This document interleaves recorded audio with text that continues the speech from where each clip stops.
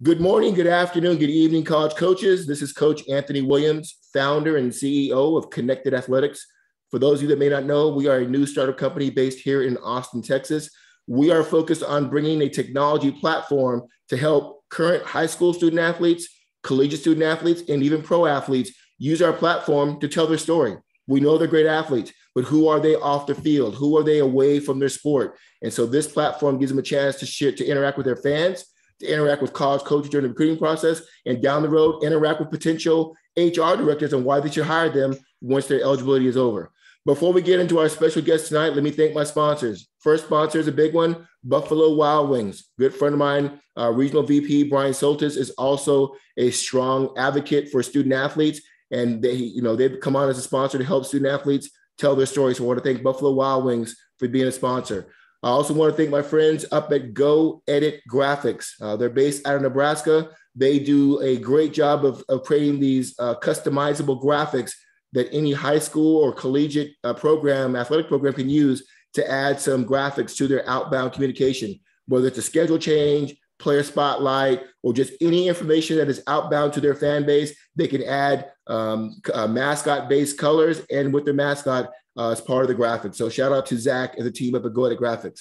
My last sponsor is a company called Epic 247. They're a new sports apparel company. They do uniforms. They do 7-on-7 jerseys. They do workout gear. They're based out of Houston, Texas.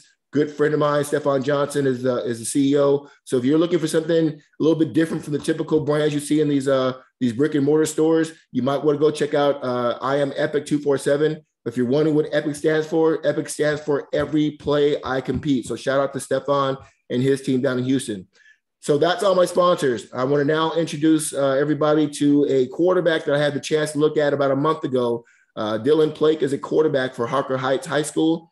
He's class 24, so he's still young, but a very productive quarterback. 6 foot, 190. I love this part. He's a 3.8 GPA. He's an Under Armour All-American. And coaches, you can see his Twitter name there, D Plake QB9. Dylan, how you doing this evening? I'm doing good. How about you?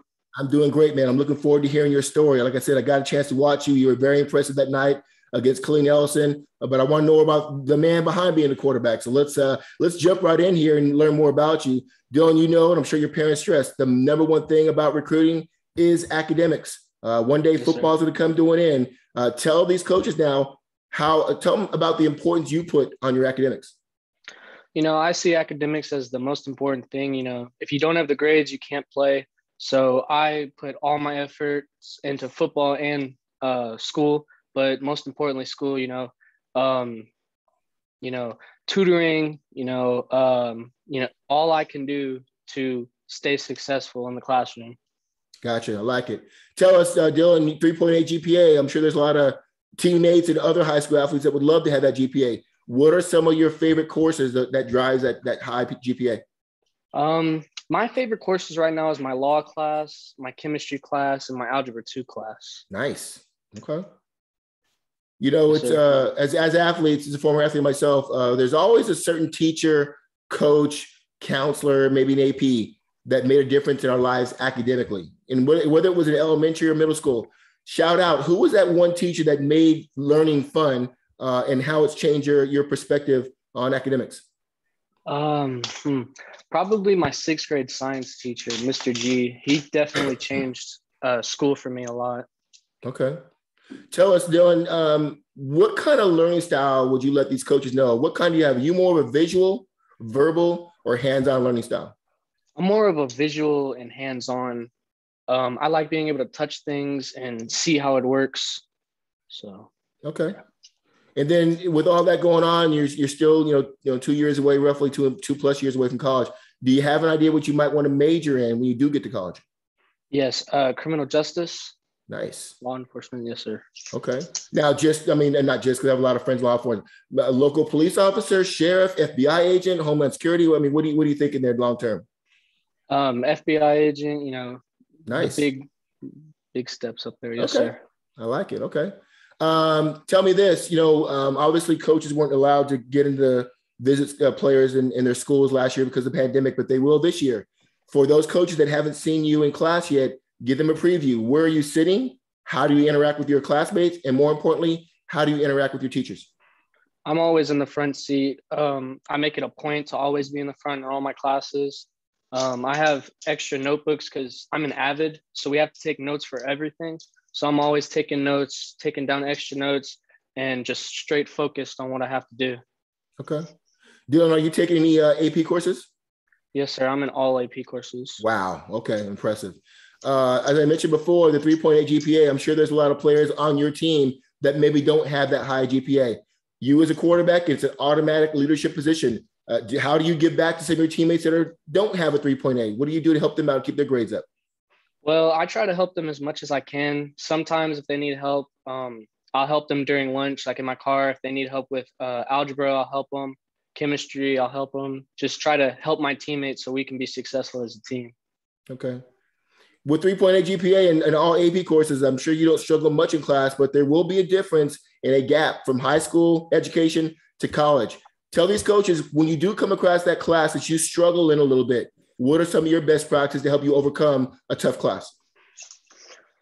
Probably just pushing through it and just focusing on what I need to do, going to tutoring, like I said, and just, practicing, working on what I have troubles with and finding the solutions and moving forward. Yeah. So it sounds like you're not afraid to ask for help if you need it. Yes, sir. Because you know how we are, our mentality, our dog mentality as football players, like, no, I'll figure it out. And I'm just telling you in college, and there's going to be a course like, you know what, I need some help. I'm struggling right now. So I'm glad to hear, especially that quarterback leadership position, that you're like, I'm not afraid to ask for help. So that's great to hear. Tell us a little bit. So let's fast forward. Let's say you have a great high school career, college career. Maybe you play in the pros for a few years. What do you want to do when you're done with the game of football, career-wise? Well, when I'm done with football, I want to give back to my community, help out my parents, do as much as I can, just be a good person in life. But most importantly, I want to go back into law enforcement and start using my degree and moving forward in that aspect of life. I like it. That's a great goal. Appreciate that. All right, let's move into learning more about you personally. Tell us about your family. Your dad was helping you out getting the Zoom here going. Tell us about your mom and dad. What is their occupation? Are they former athletes? And do you have any siblings? Yes, sir. I have 2 siblings, younger brother, younger sister. I have my grandma lives with me too. My mom and dad were both athletes. My dad was a wrestler. He played baseball and football. Okay. My mom, she dove in high school.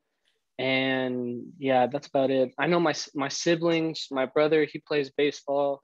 My sister's a big softball player too.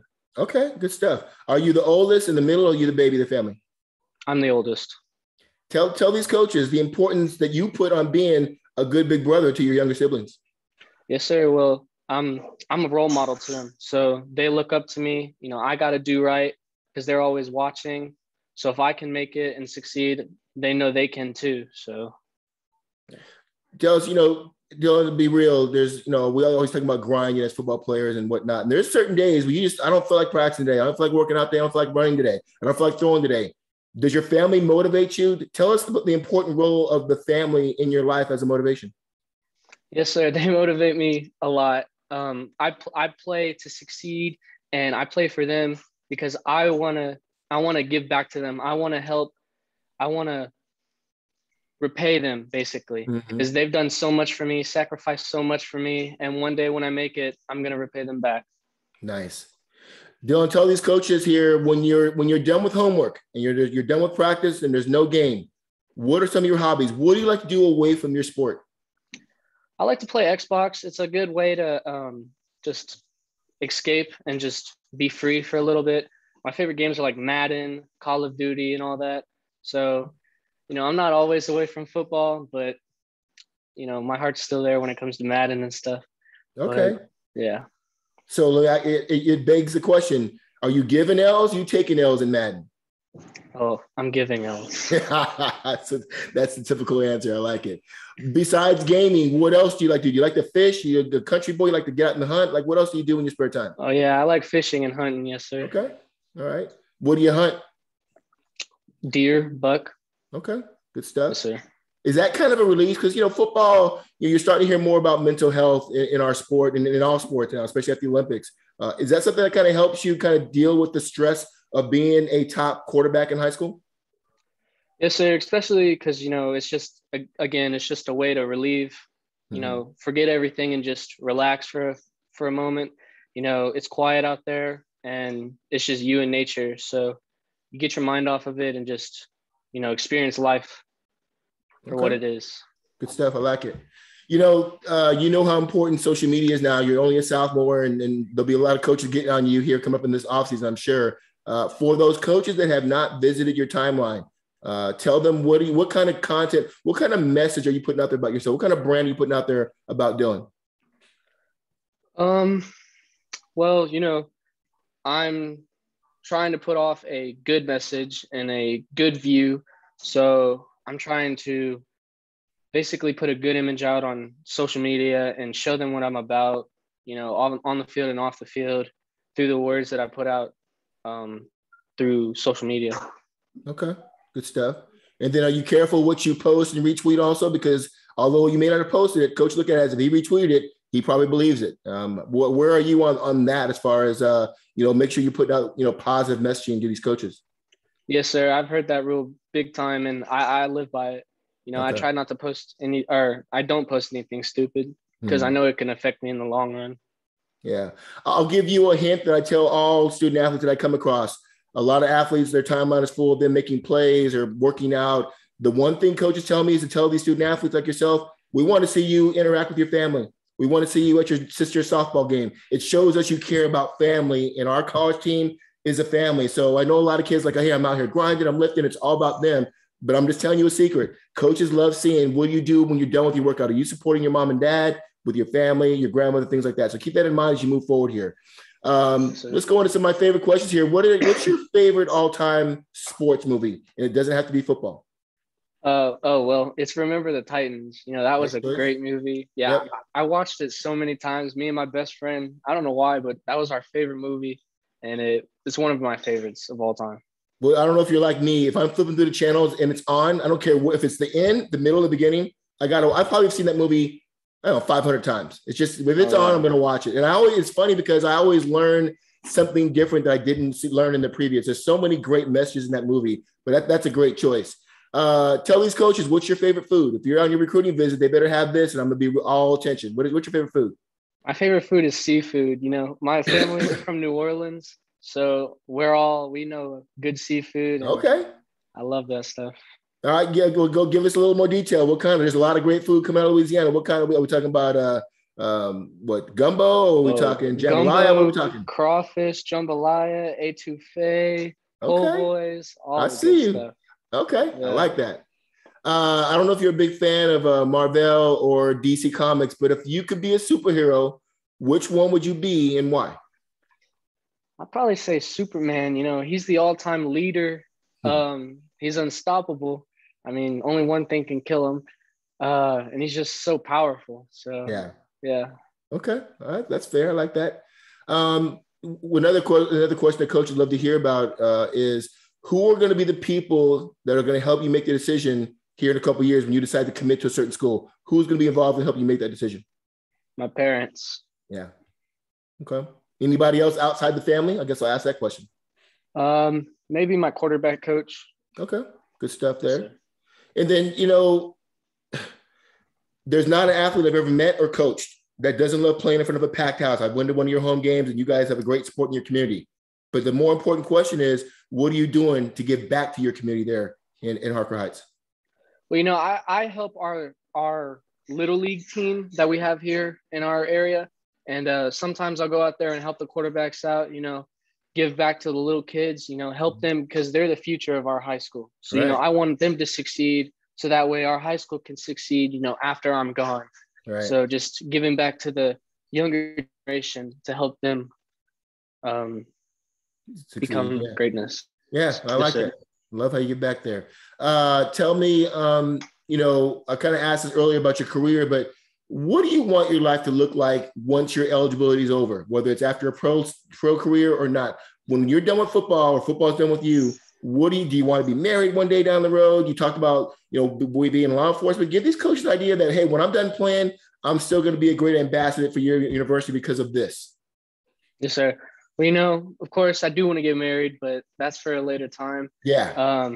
I want to focus on my education, graduate then. And then, as I said, with law enforcement, I want to work on that. I want to develop my career there, work up, to the FBI agent that I want to become, and just serve and protect my nation. And yeah. Okay, that's a great answer. I like that. One thing we talked about was you giving back and your goals. But tell me a little bit about there's a trend now. We've seen kids be an early entry into college halfway through the senior year. We saw Quinn Evers go completely forgo his senior year. I know it's still early, but have you thought about if you do commit to the right school, do you want to stay all 4 years in high school, or would you be open to being an early enrollee? I would have to stay all 4 years in high school. Okay. I love the game too much that I couldn't miss my senior year. That's extra games that I can play, just all that. I just want to be with my teammates and all of them too. And it would be weird to leave my senior year, Yeah. So yeah. I completely respect that. I'm old school, and you're only a senior once in your life, and you can't rewind time and go back. So I love your response. Absolutely makes sense. And I'm not saying it doesn't for those that decide to leave early. Everybody has their own reasons, but you can't get back that second semester of your senior year. Dylan, do you have a favorite quote or Bible verse? And if you do, what is it? Yes, I have a Bible verse, Joshua 1:9. It says, "Have no fear, for with God is with you wherever you may go." I have it on my towel, I have it everywhere, and I just live by it because, God's with me wherever I go. So, what's there to be afraid of? I step onto the field with full confidence and belief. Fear no man. Yeah. I love that. It's one of my favorite verses also. And I always remind people that isn't just when things are going well and you're throwing 5 touchdown passes and blowing out teams. When things are going bad, God is still with me. He still got my back. So I love that you have Joshua 1:9 as your favorite verse. That is awesome. Dylan, tell us, what's your favorite sports memory of yourself? Even back to Pop Warner, could have been baseball, first home run. What's your favorite memory you look back and go, yeah, I remember doing that? It was when my 10U football team, we went to the state championship and won. It was the first time we ever won. Me and my best friend, we were on the same team. It was just amazing because, we came from the 8th seed, beat the number 1 seed. Everybody was against us. It was actually on Taifa, radio or whatever. Yeah. And Kenny Long had us picked 8th, and we just came out and just destroyed everybody. Nice. And totally changed the tolls and everything. So yeah. All right. Well, Dylan, I watched you play. You're not just a quarterback. You're an athlete. You can move, pocket, got a good arm. But it looks like you play other sports. Do you play any other sports besides football? Yes, sir. I wrestle and played baseball. Nice. What position in baseball? Shortstop, third base. I'm a utility player, so I can play wherever coaches need. And then where do you bat in the lineup? I'm top 3 for sure. Okay. All right. I like it. I'm normally third, though. All right. Dylan, tell these coaches, do you have a nickname that your family or friends call you? And if you do, what is it? No, sir, I do not. Okay. Just going by Dylan, QB1. I like it. Tell me, I don't know, are you guys still in the playoffs or you're playing this week?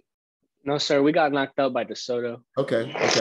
Tough team to lose to, obviously. Now that the season's over, tell these coaches, what are you doing? What have you learned from this past season that's driving some of your goals to get better in the offseason, get ready for next year? Well, I learned a lot. I never understood reading defenses until this year. And now it's just mind blowing because I'll be watching the NFL and I'm like, oh, they're in cover 2. Oh, they're inverted. Oh, they're rolling the safeties down. I just see everything now. And I know what can beat all these coverages, like cover 3, all of them. I know what beats everything. So it's just crazy that I can pick, do this. Boom, they do it. Yeah. It's just, and it definitely helps and makes the game a lot more fun because now it's just easy. So I'm just dinking and dunking here and we're driving up the field and scoring. Yeah, good stuff.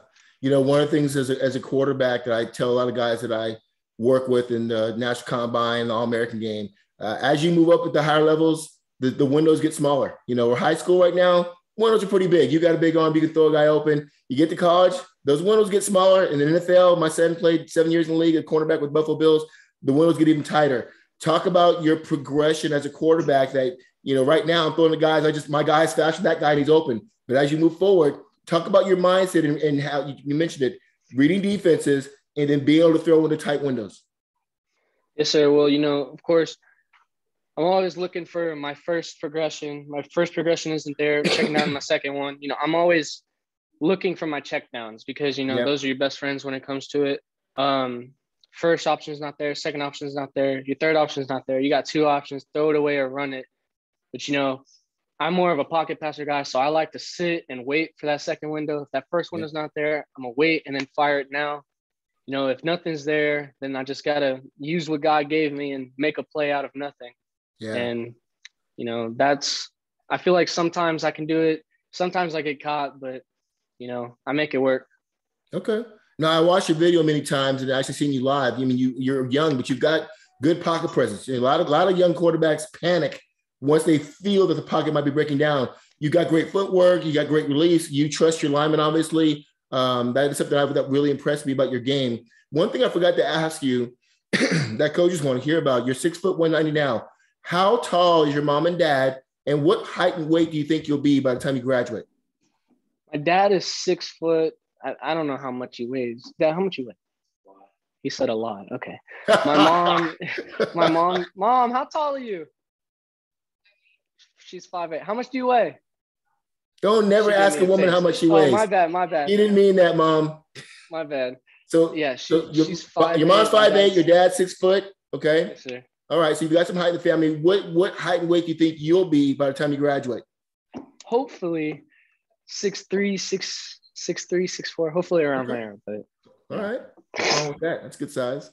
Tell me how important, especially being a leader quarterback, how much trust plays into your role as a leader, as a teammate, and how important is it to trust your coaches, and more importantly, for your coaches to trust you? How important is trust for you?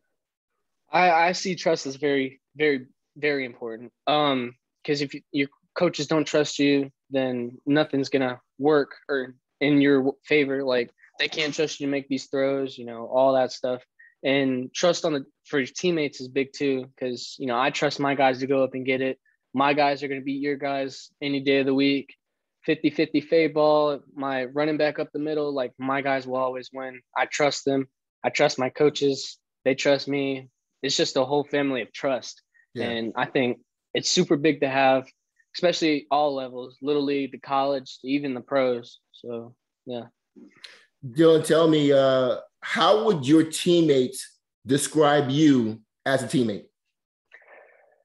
I think they would describe me as a leader, of course, because I'm always focused in practice. I'm never the one to go goof off or, do anything stupid that could affect the team.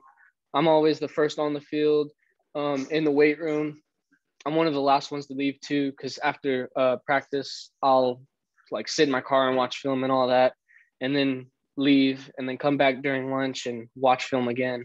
So, yeah, I'm always one step ahead and just, doing what I can do to, for one, earn my respect because I was a sophomore last year, and for two, just to gain the trust and learn everything I can to be successful. So, yeah. Yeah. No, great response. Dylan, have you always been a quarterback, or did you convert from another position? I've always been a quarterback, but I also played linebacker when I was in Little League and middle school. So. All right. Tell me this, and this is something that most people don't understand, but they say the quarterback position gets too much blame on a loss and too much kudos on a win. How do you handle that stress, the ups and downs of being a quarterback? I keep everything at an even kill. I don't let myself get too high. I don't let myself get too low. Because, being a quarterback, you just got to stay calm. Just got to play relaxed, basically. And you can't let little things affect your play, affect how you see things. You just got to stay even. So, yeah. Okay. Dylan, is there a certain quarterback that you pattern your game off of, maybe at the college or pro level? And if you do, who is it? It's Drew Brees. That's my all-time favorite quarterback. That's why we're number 9. I've been watching him forever. I have posters of him in my room, everything. I try to even match his throwing style. Yeah, play style. I Mhm. forgot. I just had a huge brain fart. Anyways, but yeah, Okay. he's my all-time favorite quarterback. All right. And then do you play 7-on-7? Yes, sir, I do. Who are you playing with? I was with Team Flex last year, but Okay. now we're with a different team. It's a new team. They're out of like Central Texas area. It's called Texas Nightmare. They're just Okay. starting this year. So Okay. yeah. And then do you have a quarterback trainer that somebody you're working with that you want to shout out or no?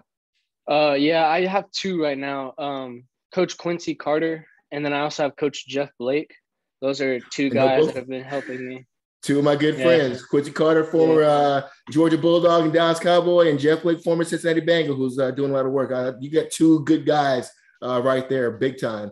Hey, as we finish sure. up here, and you've heard me mention the quarterback is a position of leadership. Talk about your leadership style.